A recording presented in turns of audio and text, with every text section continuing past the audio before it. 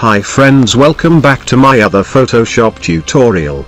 In this tutorial I am going to show you how to create bokeh effect in Adobe Photoshop. Before begin, don't forget to subscribe my channel below. And hit bell icon to never miss the update. Let's get started. First of all, double click and select this image. And hit open. Cool. Now go to file and choose place. Open this bokeh folder. You can also download this folder, link in description below. Now select your matchable image among these. And hit place. Perfect.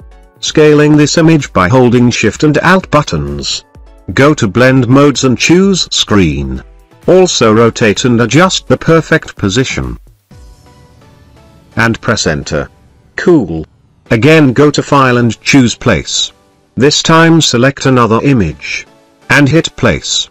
Scaling this image by holding Shift and Alt buttons. And press enter.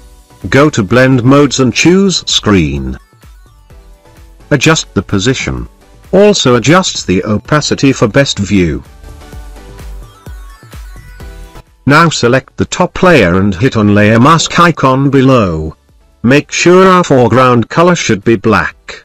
Take the brush tool. Set the flow rate to 10%. Now remove the unwanted sparks on the image like this. Perfect. Now the time to see the final result. Thank you and need your support.